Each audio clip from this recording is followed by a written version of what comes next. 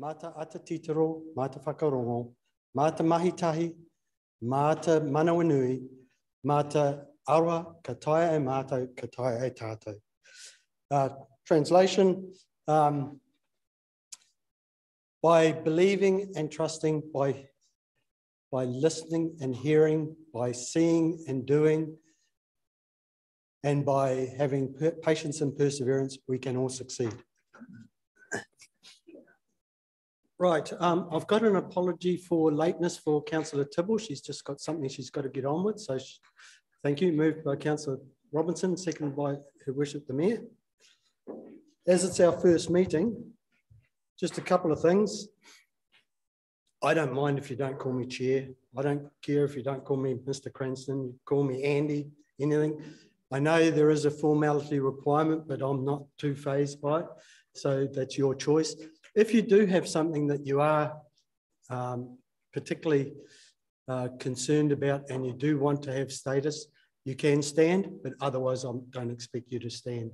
So that's your choice as things go on. Sometimes you get to an important situation and you want to hold the floor, so you can stand to accommodate that. Okay, so any declarations of interest? Thank you, yes. Ko te Arai te awa. Yeah, that's in the next meeting. Next meeting? Yeah. But same as, okay. Yeah, yeah. Sorry. I was expecting that, but yeah, wrong meeting. Nothing else? Another thing, and it could be because I was away when it could have been discussed. I was just a little bit surprised to see the functions and the terms of reference for both the committees being exactly the same. I think I had an expectation, and it's probably just not my understanding. It might need clarity from Nadine, Michelle, or possibly Riet about the differences between the two committees, because the functions and terms of reference are identical. And there must be one paragraph then.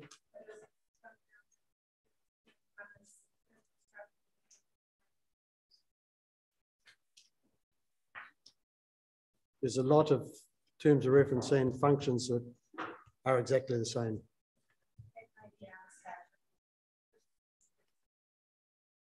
All right. The other thing that could be helpful is we have different colours.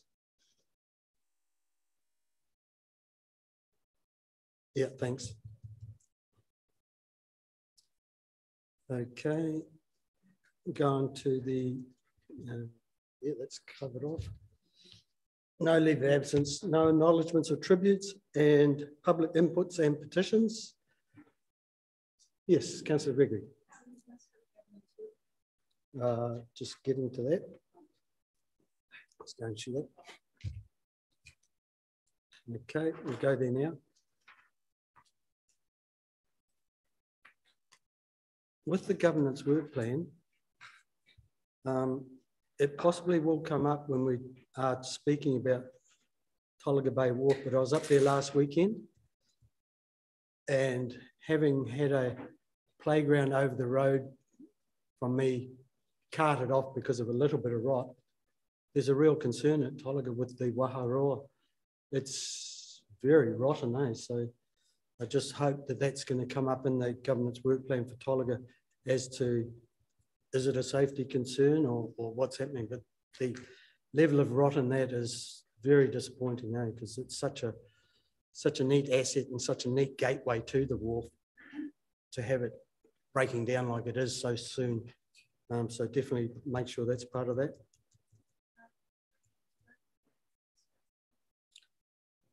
Yeah, we've got, well, it's on, that's the problem, it's on both. So if something's on both, do I wait or do I deal with it?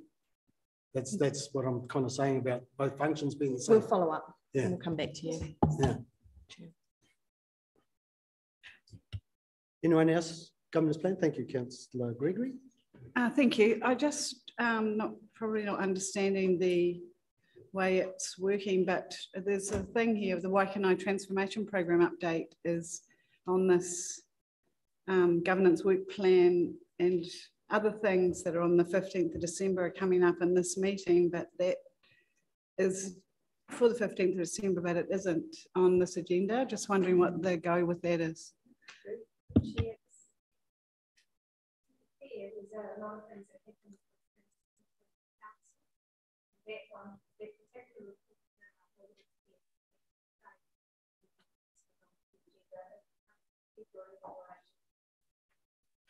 Thank you. So the two that don't have timelines allocated to them, I've got integrated catchments, which hasn't got a slot, and livable spaces. They haven't got a timeline indicated. Livable spaces, and so are they in February?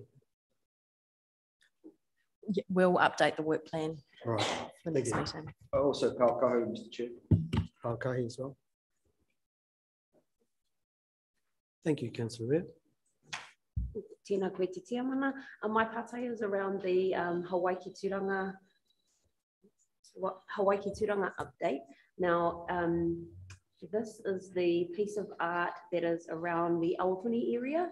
And I understand that it does have a timeline here to mid-February committee 2023, but I also understand that it has been a long time waiting. And I do realize there was also asbestos. So I really would just like a brief kind of update that, you know, is the asbestos being dealt with? Are we progressing to a mid-February update? Is that going to go well? Kia ora. You okay with that? Yep. Yep. Thanks. Sorry. Oh, sorry. So in terms of Hawaii Turanga, Council had an amount of funding that wasn't going to be adequate for the contamination remediation and the construction. So additional funding was sought through the Better Off funding, which has come through. The consultant project managers are currently seeking cost estimates on the detailed design, and that is imminent. So in terms of pricing, which will give us an understanding of the scale of remediation, because there is contamination, but also what can be achieved within that envelope. So that will be coming to the next February meeting, but that's essentially the update. No one else? All right, thanks. So we'll go on to page 9, which is the allocation of the Natural Heritage Fund. And yep. Sorry, on page 8, second from 2 from the bottom, I don't know if you identified this, I missed this. The vehicle fleet update, decarbonisation plan. Is there a timeline around this? We'll get that one for the next meeting. Yeah, actually, I have a question. Why is a vehicle fleet update under Full Waters infrastructure?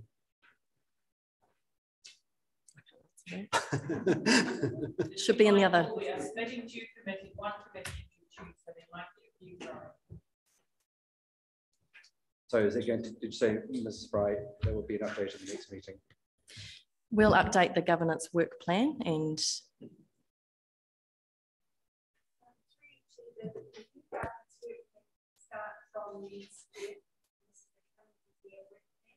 All right. So we have them separate from that point. In terms of reference, it's different, but we do need to come back to council for approval. So again, that would be a just ask the transitional situation. Move a motion that we've got a teething problem which will be sorted very shortly. Councillor Robinson. Sorry.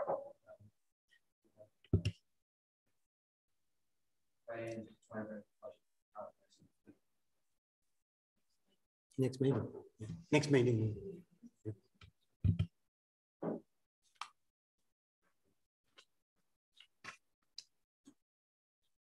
Okay, if there's nothing more on the governance plan, we'll move on to page 9, allocation of the Natural Heritage Fund.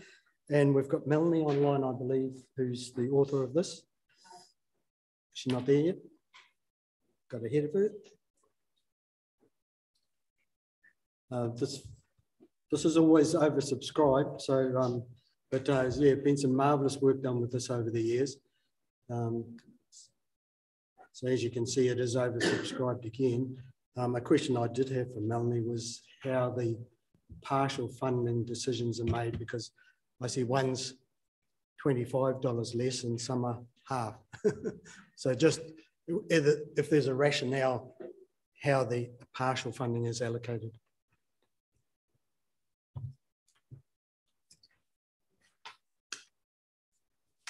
So I can attempt to answer that while we wait for Melanie to come up on our streaming. The whole series of applicants go through the assessment criteria, which is in the appendix, and the applicants are in communication with Melanie to discuss the extent to which we can fund them, and also whether it's going to actually advantage the project. So they make an assessment based on that criteria, but also in discussion with the landowners who have applied. So, and then it comes to a judgment call. And I guess the final question that you'd give to them would be, if they are partially funded, can they still do it? Absolutely. So there's, and that is part of that conversation, is can you still proceed, and is that funding going to be of value to the project? All right. Councillor Ria. On my path I was around, I've read through the Gisborne District Council Natural Heritage Fund Regional Priority and Biodiversity Merit Ranking Sheet, which is kind of like a rubric. And I didn't notice that in terms of the applications, is there anything in the applications where the groups applying can state the level of engagement with their neighbours, whether their neighbours are mana whenua, whether they're farmers, whether they are anybody? Is there a does that, if there is an area in the application for them to state that, is there any weighting towards that application? Because I didn't see anything in the rubric that you can see that applicants have actually gone out of their way to create relationships with their neighbours in order to effectively accomplish these biodiversity goals and objectives. Mm. So I can note that point to follow up with Melanie. But I do note that three of the applications are neighbours. So it goes over 3 contiguous properties. Yep. Councillor Parata. Thank you, Chairman. I just wanted I just wanted to ask some questions about how this fund was again promoted. I can see that there are no approved projects further than Anoda Bay, and just wanted to find out how did we communicate this further than in our main centre area. But I also wanted to say that the projects that are approved look awesome. It's really great to see Matuai, it's really great to see Motu, Te Karaka represented in those spaces, and really commend Council for ensuring that our whānau that way are being supported. I just want to find out about our communication channels and whether or not perhaps are we doing enough to ensure that everybody has a fair and equal opportunity to apply for these funds for their biodiversity. Through you, Chair. So in terms of the community, the engagement and notification of this, as in the report, it does talk about it being promoted through the Council's website and the Gisborne Herald, and also the digital e-newsletter that we have around our Pānui environment kaupapa.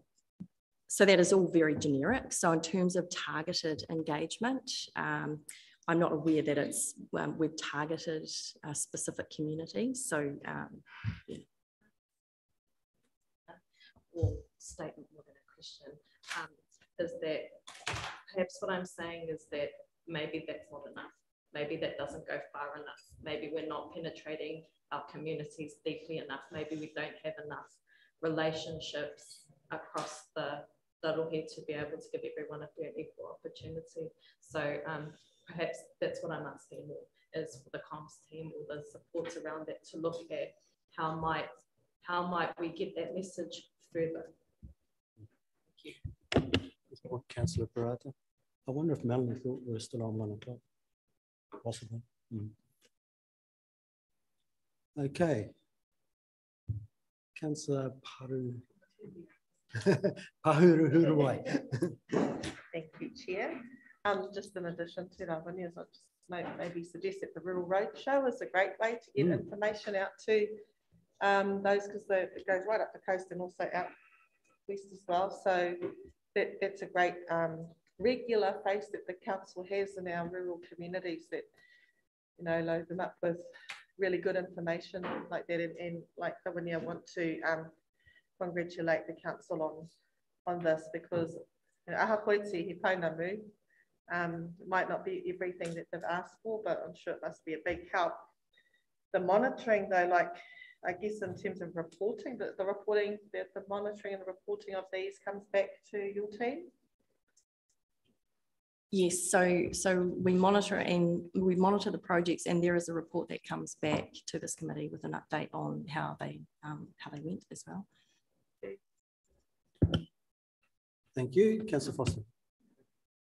Yeah, I haven't added it up, but it's over 100,000 that's already been allocated, and there's 40,000 that's been approved from the ICN team by the central organising group, 40 grand on top, which I guess is part of that. And we're saying it's oversubscribed all the time, and it's such a great initiative.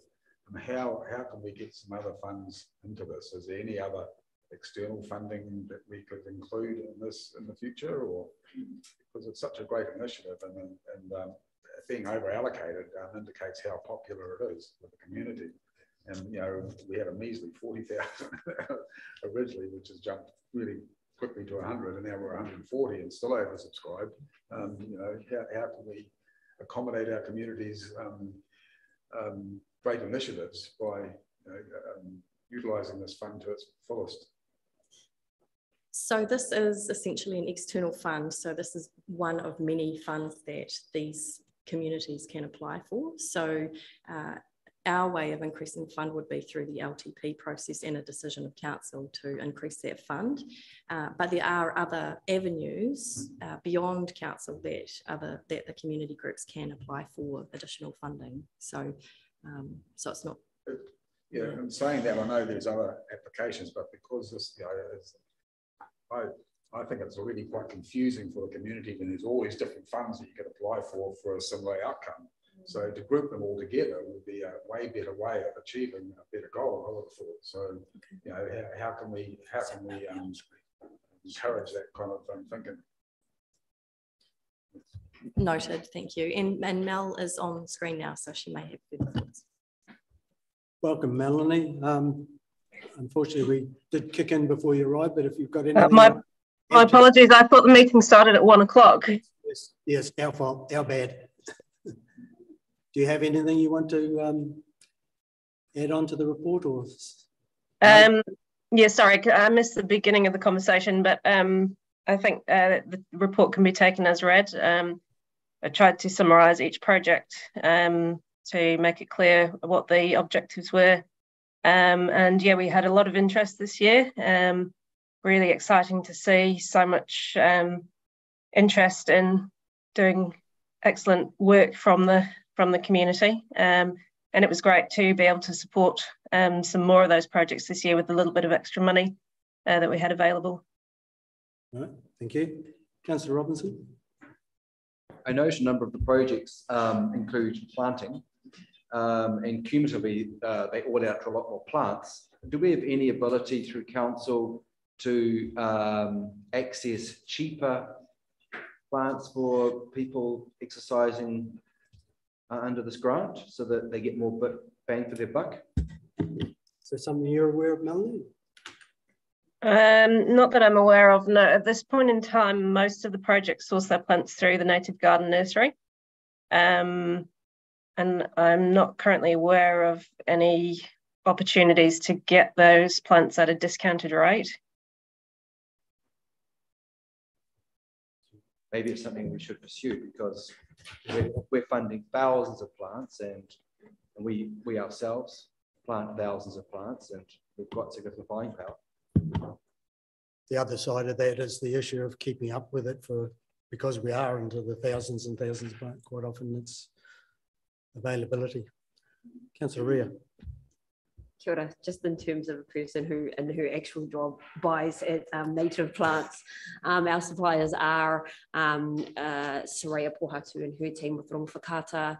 They are our main supplier is the native tree nursery out at Makaraka, and they do offer a very good competitive price. And the other bonus about sourcing plants locally is that they are born and climatized in our weather. They are used to our soil.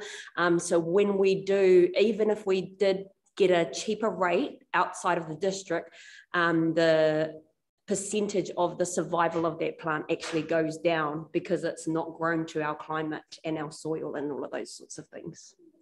Thanks for that insight information. Councillor Telfer. Yeah, I looking at this, look, this is a great, obviously a great thing we're doing here, the Natural Heritage Fund, but I'm just also looking at it, and I'm looking at the amount of projects through here that are around waterways, and this is a real sitter to me to actually be part of catchment plans. And we've already had discussions around catchment plans and rivers not having, and local people not understanding what's happening with their waterway. I think this is a real, almost a catalyst to actually bring a whole lot of these things together in individual catchment plans. And like, I'm not here to tell people how to do anything, but I just think there's a real opportunity locally for local catchments to form their own groups and look at their own catchments and come to council with a plan. And then council's role, it's not then expecting council to do everything here, but then council's role will be coming, how are we going to help fund this and access. So I just think there's a whole lot of things going on and really good work in different departments, but I think there's a real opportunity here to maybe put them all in the same place, and the actual communities that live there almost run them. So just a comment. Thanks for that, Councillor Telfer. Councillor Tupa. Kia ora, Chairman. Similarly to Councillor Telfer, there does seem a lot of repetition of spend across a range of projects, and whether or not council has had a thought to invest in where those spends are at their most prone. For example, if we have local nurseries contributing to all these projects, do we have a mind to invest in those facilities to increase their capacity so that we can generate more return through an investment in plants rather than individual grants for purchasing plants, if that makes sense. And also, I think in a lot of projects requiring traps, whether or not there's a capability of this fund to fund trap making, and that we could create a capacity locally to build these traps, and then those traps go out to projects that need them. And there might be some efficiency gains in terms of the quality of the material that we're funding, and also the amount of projects that we're able to support by building further the capacity of us to produce and putting our fund money, part of our fund money towards helping in that manner. Thanks for that. Okay, there's been some good discussion there and some points that staff will take on board. The purpose of the paper, though, is to allocate this funding, and you've got them all listed there in the recommendations. It would be up to someone to identify something that they weren't in agreement with. Otherwise, I'll just take them all as a lot. Moved by Councillor Telfer, seconded by Councillor Foster. Anything further? All those in favour? Against? Carried. Okay, moving on to page 23. The appointment of Deputy Chairperson of Operations, Environment and Communities. Personally, I've had a bit of a think about this, and I'd like to nominate Councillor Arai for this position. And we're probably in Heather's hands as to the voting process we do have to undertake. Yep.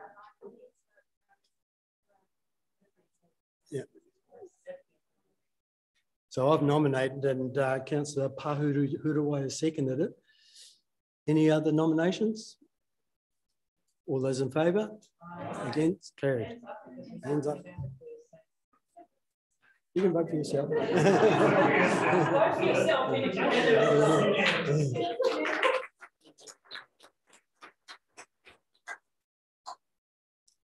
All right, Land Overlay 3A and Sustainable Hill Country Project, page 26.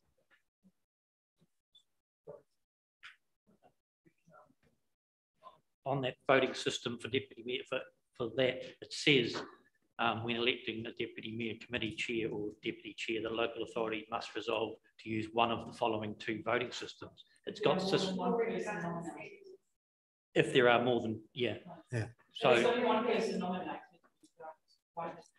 No, but I'm just saying you have the option to use the two voting systems. It's got system A there, it hasn't got system B to know what that is. Through Chairman, standing orders were adopted, we chose system B. Right, thank you. Yeah. So we get to 26. Okay, so Kerry, is he around? So Kerry isn't here today, so I'll be taking questions on this report, but essentially it's an update on the Sustainable Hill Country project, which is it's been a standing item reporting to the Operations Committee in previous years. And it's really talking about progress towards achieving the works plans associated with the requirement under the TRMP. But I'll take the report as read and if there's any questions. Okay, thank you. It is a noting report, but I'm sure people have got some little bit of clarity or anything they want. Anyone? No? So if there's nothing there, noting the comment report moved by Her Worship the Mayor and seconded by Councillor Reel. Nothing further. All those in favour? Against? Carried. Review of winter air quality and consideration of new research 32.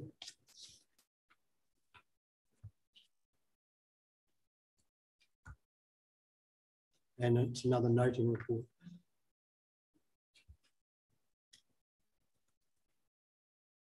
Kate Sykes, team leader. Who's Kate? Is Kate here? No? No, Kate? I think going to 12 might have thrown our staff out a bit. Well, the things are moving so fast. Yeah. Sorry. Right, well, I'll take it as read. Is there any discussion points anyone wants to bring up? Except for the fact that our air quality is worse than I thought it was. Mm.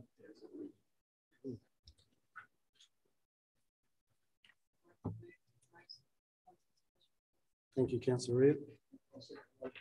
Councillor Foster. Like no comment. I mean, it's obviously that we're exceeding our limit, our new limit. Now it's been lowered, and looks like wintertime fires are a main contributor. I just would like to know what the future holds for how we mitigate these elevations.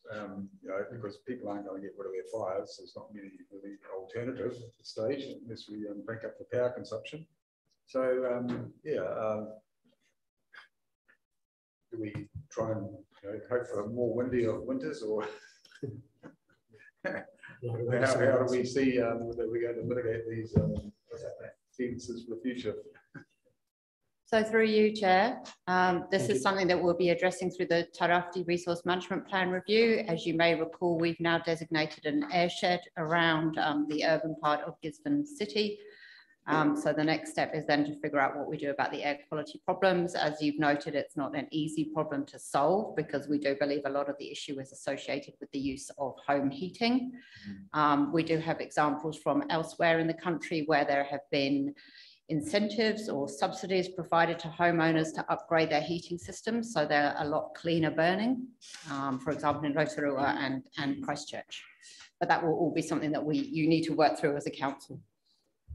On top of that, is there any other mitigating measures like planting more trees, having bigger street tree program or something like that to offset emissions? I'm not aware that that will help with the issue, but we can look into all, all the possible solutions. I think there probably is a education part around this which could be helpful. I don't know how significantly helpful it would be, but green wood, wet wood and wrong wood education would probably help a bit because that's where a lot of the issues are. Councillor Roberts, Chair, that we've had a particularly wet winter and you may find a lot of people have been burning wetter than normal wood. And that could be something, but you're right, an education program around it, but it's good to hear we'll be looking at it in the TRMP. Yeah. Councillor Thompson. Just a question, says on the still days that the pollution's a lot higher. I take it because the wind's not blowing it away. So places like Wellington, are they really putting less pollution in the air, or is it just blowing away?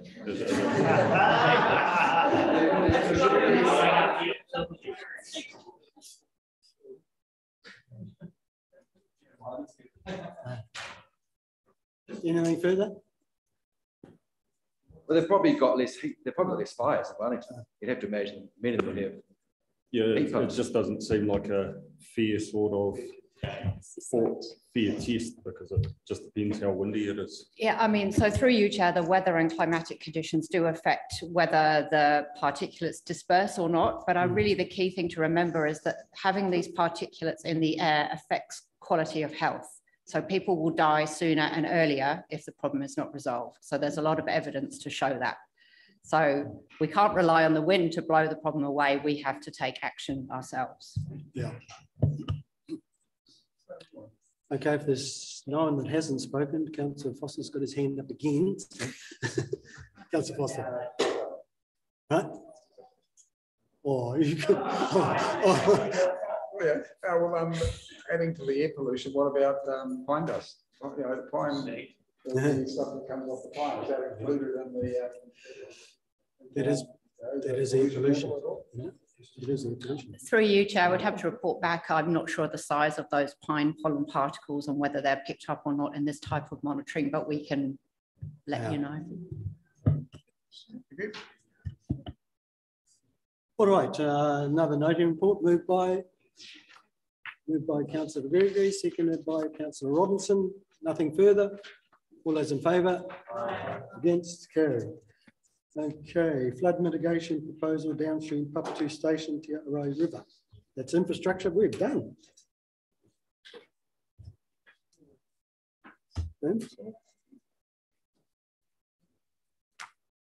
Yep. Yeah, we don't muck around. Not like.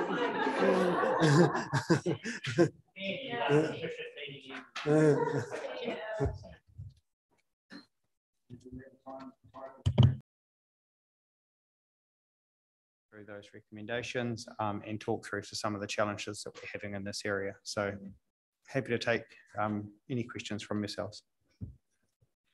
Yeah, thank you, David, and apologies, I didn't introduce you to start with. David Wilson, Director of Lifelines. Yeah, there's a lot of us already been out to see the site over the last 6 months, and I think some of the new councillors have been out there over the last week or so. So it's a bit of a sad situation, really, but I'm happy to open it to the floor for comment. Okay, Your Worship. I have a question that caught my eye, page 12, where we talk about the cut drain that was done on consented work. Is this something, Mr. Wilson, that we spotted around our region which might contribute to some of the issues we see? Because that is, when I read that paragraph and trying to, also council have reached out several times to try and get it fixed. Is this something you spot around the region often, and how do we act to get this addressed? Because that is obviously contributing to the problem quite a bit. So through you, Chair, a number of issues we have across the district are when people are undertaking works that they may think is alleviating an issue on their property, but it's actually causing a big headache for us. Over time, a lot of these schemes that were put in decades ago. People changed ownership, they come in, they modify things, not knowing that the adverse effect it will have. Very much it's about an education approach from our team, and the way that we do this is through our inspections. So as you would have seen this morning in the finance and performance, we have annual percentages of our schemes that we had to have checked to try and find issues like this to resolve them. We try and educate, try and work with whoever's done the works, but then there is of course enforcement action if people don't undertake what they need to reinstate.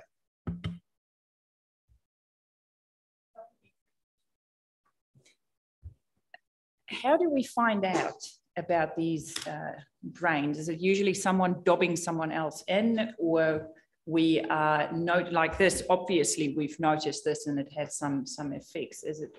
What's the process?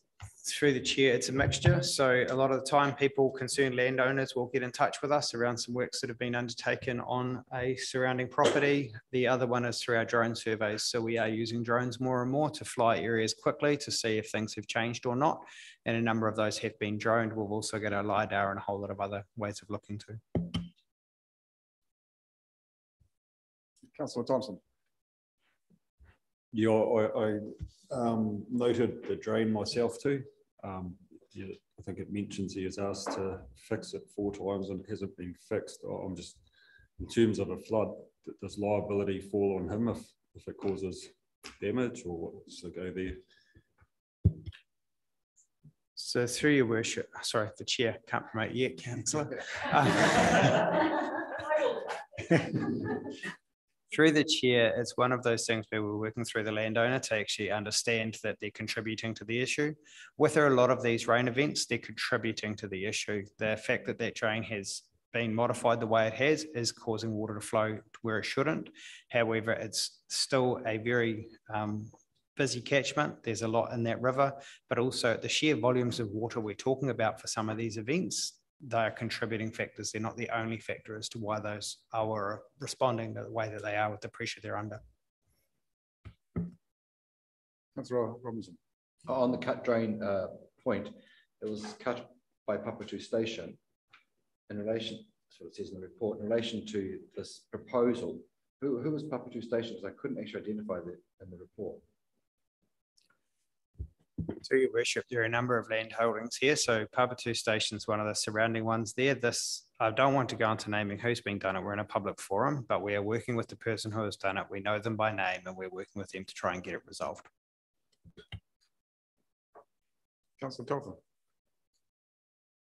Yeah, look, yeah, after going out and viewing the situation, I'm well aware of the you know, the cost implications and the time frames a lot of this takes care of, but looking at what's happened out there, that cut is definitely contributing to where this water's going.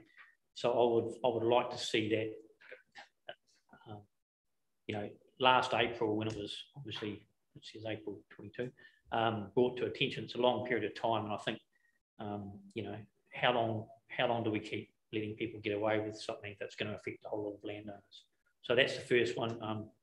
Also looking at the river catchment, we walked down it. Look, what was done on that river years and years ago, and it's happened all over the country, was at the time thought to be the right thing to do, and planting these rivers with willows. The problem with it is that they need maintenance, and we've got, the minute they fall over into a river, they start sprouting from the riverbed up, and the potential, I call them beaver dams, but potential to create beaver dams down the river is then back stuff up, and you've got to blow out somewhere. So look, to me, that culvert, initially you will still get this, it'll go over banks in different places, but I think that's the first thing that needs to be urgently mitigated. But I did feel that there's some real issues there as far as Manatupi Township goes if something happens downstream further towards the main bridge with a real block up. We saw different places with the forestry slash getting caught up against it. Look, I've read the report and I understand the perceived ramifications of accepting somebody's offer that may create a precedent. But I will, in David Clark's defence, I will say that this is not actually affecting his land very much. He sold a block of land off his original title, which Ronga Papatu own, and unfortunately that is the block that ends up getting flooded probably the most, as well as the people on the way down through. So, you know, to say that it's he's personally gaining, I think we're taking that out of context. I just think it's something that really needs to be considered because it is an offer. It's not going to cost the council, you know, in the long term, other than I feel it is quite important. So yeah, it's a really quite obviously a very historic issue, but you know, it kind of goes back to the times when once upon a time when a tree fell into the river on someone's property, or off a river running through someone's property, they'd go and they'd take it out, and it wouldn't impact anyone down the track or anything like that. We've got compliance, health and safety, and all these issues nowadays that are compounding. Anyone is too scared to to go in and rectify things. So I can really feel for the landowners out there. The consequences of another rainfall, which wasn't that heavy at that particular time, causing the same thing is huge. And you know, I would like to think that we are going to make some solution to this, or have some solution given to the landowners out there that something is going to happen in the near future, rather than putting it on the back burner and making it last where no one wants. The other thing is Rumwhakata are a big, huge player in this particular area, and I'd like to know what their stance is on this, because yeah, it is on the report. So that, yeah. Chair. Sorry, Chair, if I may, just in regards to Councillor Telfer's comments there around the funding. So should council look to fund accept the proposal with the clerks around the $100,000, it's around how that is then paid back. And so the way that that would have to be done would be spread across the ratepayers within that Te Arai area. Part of the proposal is that we continue with the BAU works that we had programmed as well. So that would mean that we would then have to do an additional rate on top of all of those targeted rate owners to pay back the $100,000 as part of that. We're unable to just add a rate in without consulting with them first. So it's the paying back of the $100,000 and where that funding comes from. So Pauline will probably kill me, but we have the facility to take on more debt as an organisation. So the ability to fund $100,000 can happen. The issue for us with any debt we take on is how we repay that debt. So to undertake this works, we would have to look at what are the repayment options and how that would then be spread across the ratepayers who are going to be benefiting from that. So that's where staff have a concern with the proposal, that we haven't spoken to any of the other ratepayers in that district who contribute towards it, let alone reprioritising their works or adding an additional rate on at this stage. Councillor Ria, Councillor Order. Tēnā koe te tia mana. Is there an opportunity to access the better off funding in order to mitigate the drain cut? Because as the drain cut has been identified as causing a lot of, there's no... Through the chair, the drain cut is something that could be easily resolved by the landowner. So the landowner's modified their whenua, and that has then contributed to the problem. So it's an issue for the community because of the works that have been done, but it's our first stance is the landowner should be rectifying the issue that they have made rather than us using ratepayer funding to fix something they've modified. Councillor Order. Thank you, Chair. I've got quite a lot to cover. Do you want me to try and cover it in one hit? I'll give it a go. I'd just like to make a point. The council's just spent $300,000, or in the process of spending $300,000 protecting 3 houses at Wainui. We're talking here an extra $15,000 a year over the next 3 years. To agreed, it's a quick solution, but it could potentially rescue hundreds of acres of crops. If I could just bear with me, that is the river we have at the moment. Over my years of having pumps set down here and watching that river rise at a great rate of knots, and then seeing it change in shape, this might help a little bit. So these trees catch the silt and change the profile of the river. And we have a volume in here. This volume at the moment equals a 1 in 10 year flood. Okay, don't quote me totally on the figures, but this is where we're heading for. a flood every 1 in 10 years. The point at which it's breaking at the moment is its lowest point and where it always goes. The drain that is cut there at the moment, it is a minor problem. I think it's a little bit of a red herring, but if anything, it's a little bit of an early warning system, because when this river goes in the past, it's a flash flood that hits straight down into houses and roads. With that drain, there is an early warning increase in flow that says the TRI is getting right up. There's comments here about the worry of slumping and comments about planting willows. Slumping is the best friend of that river. And when the willow trees, as they used to be, are cut and poisoned, you end up with slumping, and you end up with a riverbed that looks like that, with a volume 3 times the one we have at the moment. And this is a flood every 1 in 100 years. The area that is being proposed to be problem solved, I don't believe will have any downstream effect. It's been done piecemeal over the years, and in the past, the timber's been left in the river, just chopped and left, and it's been washed out to sea. This now is not allowed to be done, which is going to double the cost of the process, which then puts it beyond reach, which then creates the problem. So I think we need to tackle this quickly, or we're going to have egg on our faces with a tropical storm either this year or the next year. It's a very gracious offer, in my opinion, and I was told yesterday that it will run out of its interest-free status fairly quickly with the way interest rates are going up. So yeah, I'm for the idea. It's a quick fix, and I've also spoken to Rongwhakata representative. They are interested in a long-term plan. They need a long-term solution for that river. Thank you.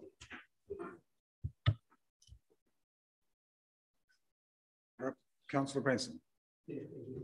I'm very familiar with this area. My wife was born there and lived on the banks of the Tairawhiti River. So I know I've had visits there in the past where there has been flooding in that whole area. Essentially, it is a floodplain. That whole area is a floodplain, always has been a floodplain. So it's always going to be problematic.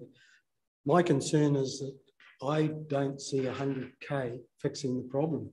So that's where the work has to be done, because it might fix short strips of the problem, short sections of the problem, but for the problem to be solved, the whole catchment has to be looked at, which is well north of 100K. So yeah, I just don't, I'm concerned that if we did go down that track, we would fix a bit of the problem and created a problem somewhere else. So, and I'm sure that will come out of the work that's being done. I don't know what 3 houses you're talking about we're spending 300K on.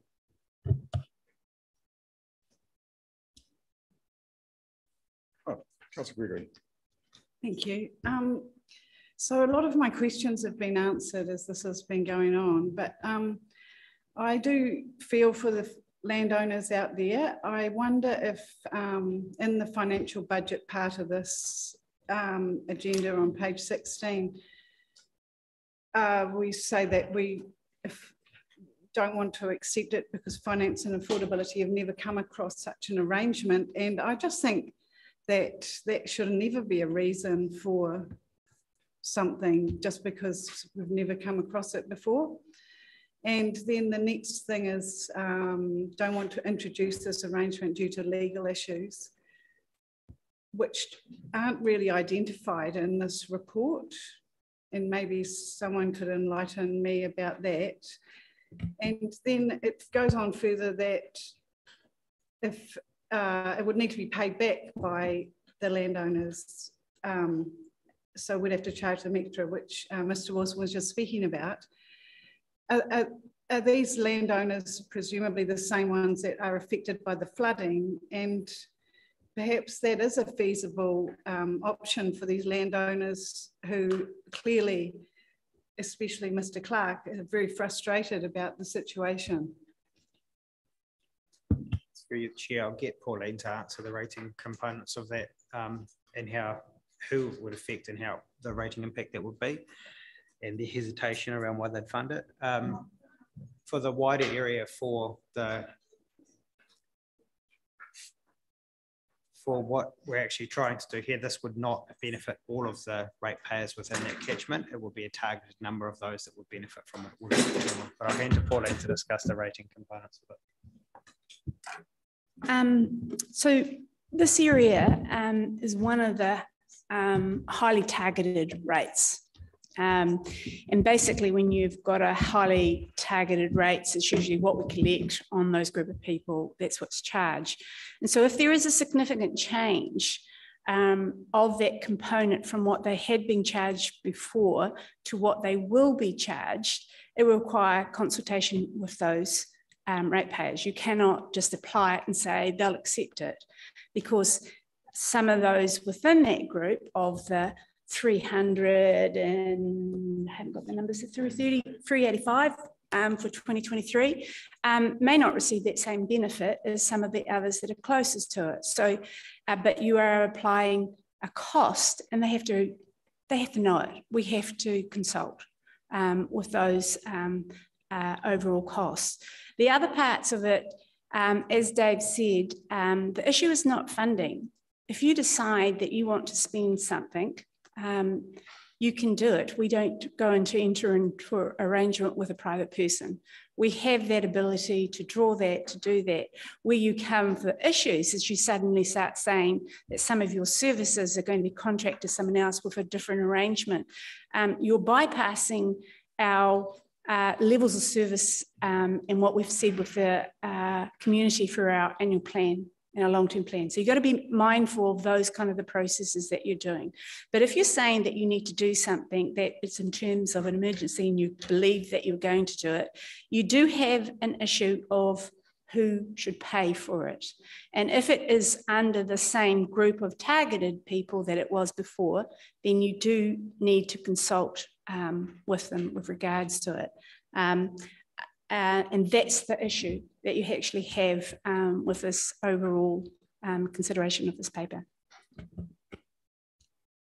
Yes. Supplementary to that, in the recommendations, that we decline the proposal. The second one is prioritise the work as needed. Who's deciding as needed? So through you, Chair, that's around option 2, where we would do the extra $125,000 work over 3 years. We'd reprioritise the take from the Manatuki Drainage District, and then we'd then prioritise that work and then step back on the other work that we were looking to do as part of it. Again, when you do that, it's reprioritising a whole catchment across there. So of that group, there is 650 odd thousand that you collect in rates, and then you share it across all those drainage districts. And when you change that level of service from what you had planned to what you may do, that is a change for what you consulted and you changed within your annual plan. Now, because it's so more, and normally we wouldn't say it's an issue, but it's a change in level of service for those people, and you need to be able to work with them, talk to them to say, are you comfortable with that when it benefits over some or the other? Otherwise, you have to decide that you are going to approve unbudgeted expenditure to do the work, and knowing that it probably won't come in at the end of the year with the overall cost. So that's the council's decision process that you do. But in terms of this very targeted rate, you have to be mindful of how that works, how you collect that rate. And if you're changing one service to the benefit of others, then that needs to have a consultation process as well. Your Worship. So when I read the paper yesterday, I thought we would acknowledge Mr. Clark's very generous offer, but because of legal and financial complications, we might not consider it at this stage. But then when I moved to option 2, I thought there was a good compromise happening there, that it might not be happening, the work isn't happening immediately, which it wouldn't anyway, because there are so many flood damage work happening up the coast at this stage that I can imagine it will take a little time anyway. But then when I read number 2, I thought there was some compromise there and that there are some budget in there that stuff will be done. So I was relatively calm around this paper. Am I correct? So through you, Chair, just to clarify for the committee, it is as your worship has just suggested. So there are some smaller budgets that we will look to try and find some extra funding for where we can that falls in line with our annual plan and our 10-year plan going forward. That is what we are committing to say we will do. We will prioritise, as we do with all of our budgets, where the need is most needed, and we will do that as part of the funding buckets. Probably the best way to explain it, we've got buckets that we're able to take funds out for particular parts of the catchments. We're saying where we can, we'll prioritise those around getting the Te Arai back where we need to. However, as we're trying to explain in the paper, we need a longer term catchment approach for the Te Arai, which, as Councillor Alder has said, is Rongofor Carter's preference. So it's working with them around what does that Te Arai catchment plan look like. As part of that, we can then build in the catchment plan budgets and then the maintenance budgets as part of your long-term plan going forward. As part of a much bigger picture that we don't want to scare you with yet, but we want to talk to you about, we need to talk about Anoda, Nuhiri, Tokomaru, Uawa, I can go on and on and on. Wharikaika, see Councillor Honamai. So it's around how do we actually make sure that we've got all of those as part of how we resource up, and we're going to need to resource up this area. We absolutely admit that as an organisation, but it's how we do that going forward, and then how do you want us to prioritise that across the community as well. So the proposal for us is around, we have suggested to decline and it is a very generous offer from the Clark family, and we thank them for the offer, but it's around, we need to prioritise things, work with the affected ratepayers to come up with a longer term solution while we make sure we're getting the best return on prioritising the funding we have available at the moment. That's what we've suggested, but we're in your hands. But then just supplementary to that, just to clarify it for myself that I'm not missing it, we are saying thank you very much, but we are going to do work. Option 2 is work on the ground happening in the Te Arai, not in the next, which was proposed in Mr. Clark's proposal, but work will happen in the next 3 years while we then set up our long-term catchment plan. Correct? Correct. Thank you. So is there any way that we can make a commitment inside 3 years? I mean, 3 years is a long time. And I think Mr. Clark would be very not happy at all. And the people out there would be very unhappy if we said, oh, well, in the next 3 years, we're going to look at it. Can we get a commitment that this will be done in the next 6 months or a year even to address the main concerns of this issue to start with a mind, a catchment plan to be formulated? So through you, Chair, the only way for us to do it is through the annual plan process where you're able to redo our plans, where you decide as part of that how you're prioritising our spends. That's done in your annual plan process, which is coming up. So that is for the 23-24 financial year. That's your avenue for changing those things, because it is, as Pauline has explained, this is not an insignificant thing to move large pockets of money around when we've rated for it and taken it for a specific purpose for our community. But it still doesn't really, so option 2 is still a little bit loose. I would rather it be a little bit more of a commitment rather than just, it could be in the next 3 years. I'm not quite comfortable with that as a recommendation at this stage. Councillor Hirawai. Thank you.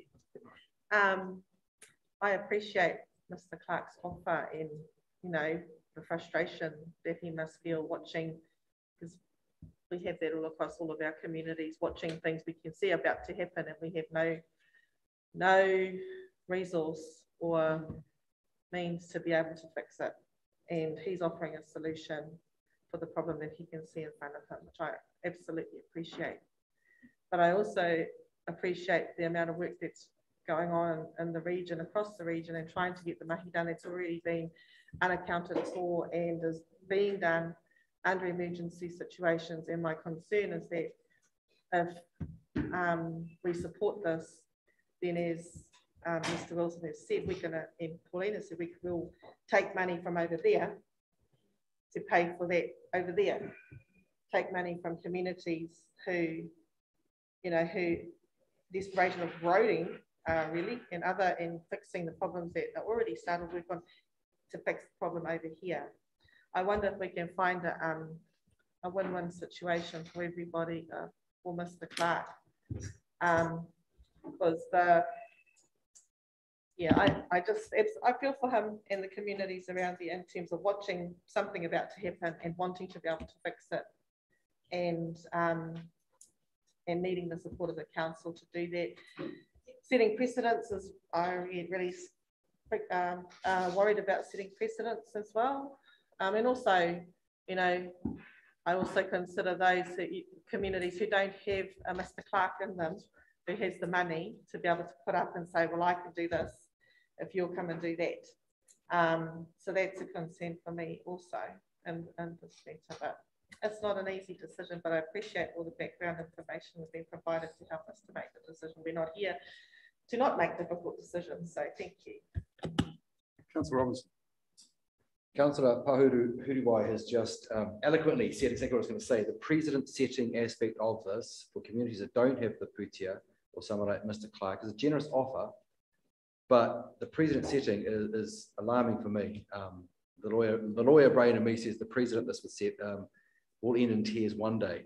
The other thing is, if Mr. Clark was to fund the mahi that's to be done on that land, where does the legal liability lie when at the end of the day, he's doing it on borrowed money from us? We are literally going to have no control but all responsibility. If there's a disaster on that land, if there's trees aren't cleared and there's a flash flood and it turns out that it was mismanaged, at the end of the day, we're paying him to do that work. Are we liable? Would it come back to us? Would our insurance cover it? Would his insurance cover it? Like, it's just so many legal nightmares, scenarios that can arise out of this. I really appreciate the mahi Mr. Wilson and his team are going to be doing under option 2.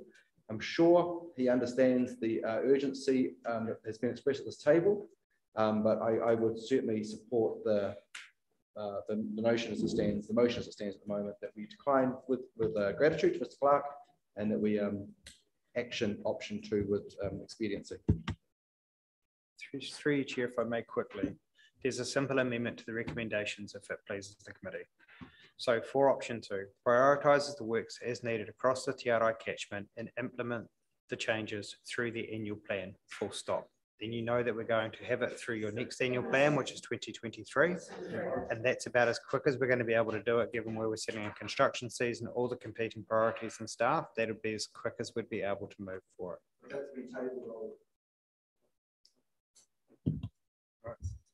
Okay, I mean, you know, this just raises a lot of concern that we're going to be facing for the near future and for our next long-term plan when it comes to climate change. You know, we're going to have to start budgeting quite heavily for all the outcomes of climate change that we're facing in our region. It's and across the country, everyone's going to have to be faced with the whole thing. So it's almost like you know, a government, another government grant of some sort to cover all these huge initiatives that we're having to front with from the impacts of huge weather events.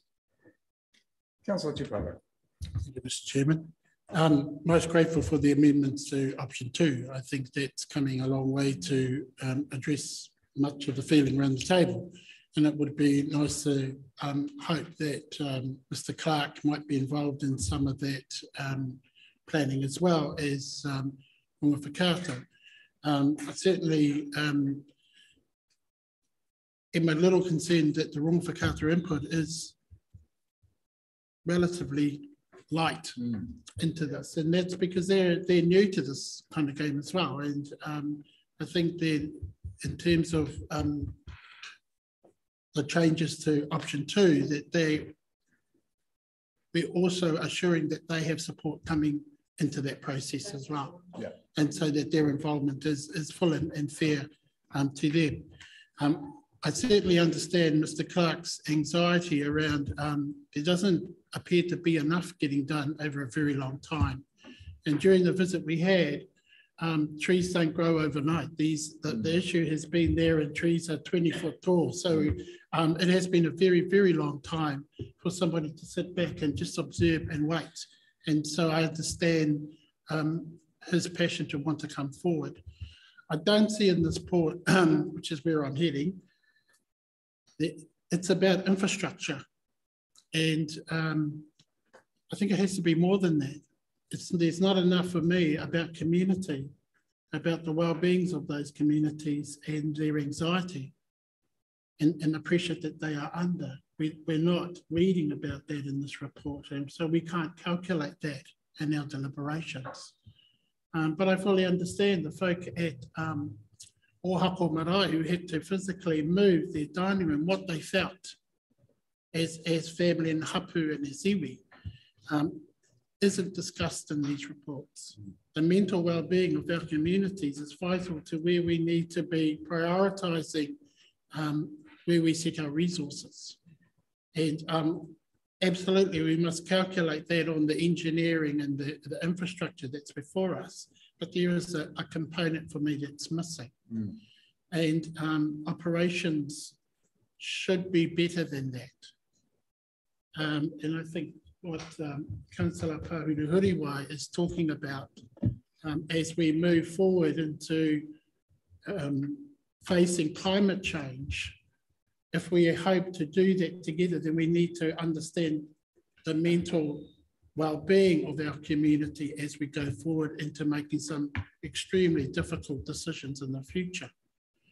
I don't know if folk from operations are prepared for that sort of thing, but I'd like operations and our other departments of council to consider the mental well-being that really prompted this whole report.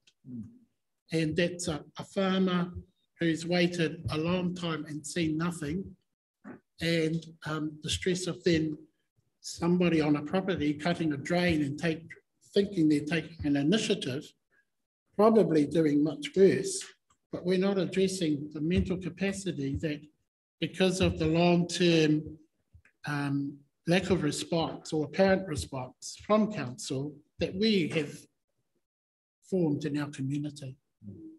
And this is a symptom of the backlash that will come. If you're not going to do it, I'm going to bloody get on my tractor and do it myself. If you haven't got funding, I'm going to put funding. And we're not addressing that mentality that's growing in our community. And it'll be worse. It'll be at Wharekaika, it'll be at Nuhiti, at Anoda. And that aspect of the human nature of the Tairawhiti is missing in these types of reports. Yeah, that's what I meant earlier about hearing what Ravakata said, because I know I hear what they saw in the report that they want a long-term plan for it, but it would have been nice to have some representative here representing them just to have a view of where they come from as well, you know, what they're thinking, because everyone is involved in this area and they're a major player as well. So yeah, anyway. I think we've thrashed this a bit, but I want one more. Councillor Telfer. Yes, I've already spoken, so sorry about that. Look, I just want to lead us all to leave here, knowing that a lot of the stuff we're doing in this district is reactionary, and that's no one's fault. This has been a ongoing funding thing for a long time, and we tend to be waiting for these events, and then we're rushing around like blue-ass flies trying to fix a problem. I see this as an opportunity to front foot something, and we've got a generous person that's willing to put the money up front, and you know, we're saying now that, look, we're going to look at it, we're going to do it, and whether it's next year, the year after, or 3 years' time. But in the meantime, we can have another disaster that's going to cost us, this district, way more than what we're talking about here. I understand Tony's from a lawyer's perspective and the legal team's perspective, but David's offer was that he will supervise it or whatever. It was the Fulton Hogan contractor, which was our contractor. I don't see that as I think can totally eliminate David from the thing. That was just an offer. I'm sure that it can be done right through the council, so all our insurances and everything are covered. This is just an opportunity to front foot something, and I see that as proactive rather than reactive. So. All right, thank you. Okay, well, I'm going to put it to the table, the recommendations, and thank Mr. Clark, David Clark, really sincerely for his offer, but the Operations Committee declines the Clark farming proposal.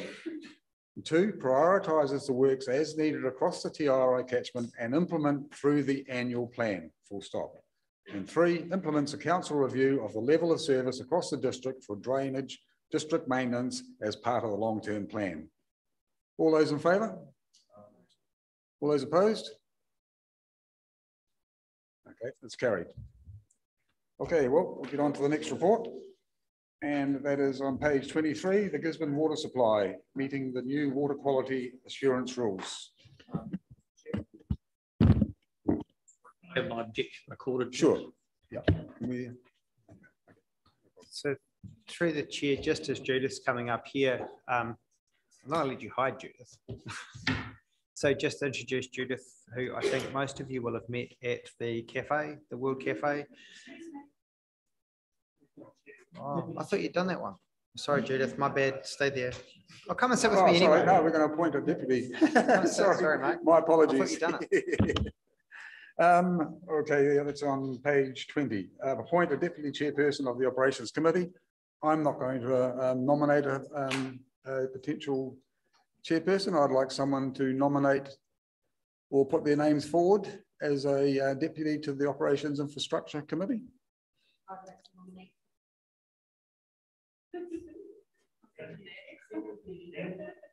All right, okay, we've got a nomination. Is there any other nominations? Okay, all those in favour, hands up for Teddy Thompson.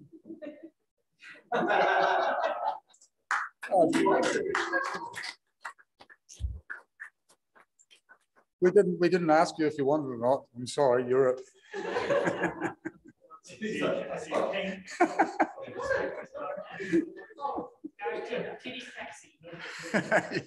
Okay, page 23, Gisborne water supply meeting the new water quality assurance rules. So, kia ora tātou. Really pleased to bring this before you. This report really is just to give you an update on how we're getting on in terms of meeting the new water compliance regime, and particularly to bring to you an understanding that even through change, you know, our water supply is a safe supply. A lot of change that happens are threshold changes. It doesn't mean to say that what we've done for the last 20 years hasn't been sufficient. But, you know, making sure that water supply is safe in New Zealand, you know, things have really moved and we're moving with the times as well. But throughout delivery of water services, there's always risk. And what I want to bring to you today is the fact that there is always risk, even though we do everything possible to stay in control and to assure the water we supply is safe. Things happen around us, and you've been talking a lot about climate-related matters and similar. This is a mechanical operational type process to treat water. So this report in front of you is just highlighting that until we have our new UV treatment facility built at the Wainaki plant, our main water treatment plant, throughout the summer, we have an inability to meet all the new compliance thresholds for disinfection when we run the, if we run the Wainaki plant at its full summer flows. So you have to remember the bulk of our water supply, like around 98% of our water supply comes from the Wainaki water treatment plant. So normally over summer from here on, we're pushing a lot of water into Gisborne. So what we're doing this year is we're running both of our water treatment plants. The Waipawa plant is a fully fledged, very well appointed water treatment plant as well. Normally we use it as a backup or an augmentation plant to offset demand and to save the water up at Wainaki for the long hot reach of summer. This year we're running it in parallel for a much longer period so that we can keep our Wainaki plant within the flows we know that we can meet compliance. Now, meeting compliance is a little of an abstract thing. It doesn't mean to say the water supply is unsafe, but meeting compliance is a really important function for public and for industry. You know, like having, even though we would know there's no bacteria in the water and that we have confidence the water's really safe, if we had reporting coming through saying we're non-compliant because we didn't meet a threshold, you know, different industry and water users don't understand that it doesn't mean the water's unsafe. It means that part of an operational process wasn't met. So we're doing our utmost to make sure we do meet full compliance, but I just want to underpin today that there's always risk in delivery. And particularly when we're very relying this year then on the Waipawa plant, when we have a large rainfall and big fresh and the water's absolutely filthy, the volume we can treat that water at is limited because of the amount of silt in the water. So we have to slow the whole treatment process down. So there's this real balancing act going on around treatment volume, treatment quality, treatment speed. So that in a nutshell is where we're at. We are in a really good position about meeting the new compliance regime. You know, we do have quality water systems and we have good quality people treating our water treatment operators are first class. And we have a very good monitoring team here in-house at council that do a lot of the monitoring work for us as well. So we've already put investment through existing capital into new monitoring equipment to meet compliance. And the one thing outstanding for us is our UV plant, which is coming, and it'll be June next year for commissioning. So we're getting through the summer in good condition, not taking risks, but just to be aware, things happen. And some of those things are very much outside of our control. The thing we won't be doing is we won't be running Gisborne out of water. All right, so we have restrictions available as well, obviously, but you know, they are, if we really are in challenge space, then we need to ask, you know, users to pull back on water use. So that is a tool available to us as well. Councillor Order. Thank you, Chair. It sounds like a three waters scare tactic to me, the whole changing the chlorine levels. But now, can you explain to me that we used to have a 6, so concentration over time used to be a figure of 6, it's now 15. This time period is measured presumably in the treatment station only to give you the FAC of 0.2. Is there no account taken for the contact time in the pipe by the time it gets to Gisborne? So am I right in thinking that in a scenario in Hawke's Bay, we come straight out of the ground, gets treated 2 seconds, 2 minutes later, it's coming out of a tap. These conditions would be understandable, but in our situation, it's BS, excuse my scenario. Thank you. So one of the things the new assurance rules has done is made it very clear that it's this measure is on water leaving your clear water treatment facility. It used to be a little bit fudged, a little bit fuzzy, and you could use part of your pipeline. But equally, we have our first customers really close on our pipeline. So, you know, even the rural customers, and some of them are top up to rainwater tanks and similar, but they're still our customers. So we have an obligation and responsibility to serve them safe water, just as we do for all the customers in Gisborne City itself. So, so the answer to your question is yes, the threshold changes, the rule changes have made it very clear it's about treating water in the tank before it leaves. You can't use your kilometres of pipeline as part of the treatment process. We used to be able to model it for that purpose, yeah. Councillor Robinson. I may have missed this, but when did you say that the UV treatment will come online? And will we be running the Waipawa to supplement for that entire period until it comes online? And if so, because the Waipawa is very expensive to run, what is the anticipated additional OPEX with that? So no, we won't be running right through. We will run until demand falls back to what we can comfortably meet from the Wairakei plant alone under gravity flow, the flow that we know we can meet compliance at. So at the moment we are well above that already, which is normal for this time of year. And we expect that depending on the weather, it's normally around early April, mid-April when demand drops back down again to where we know we can meet compliance from Wairakei alone.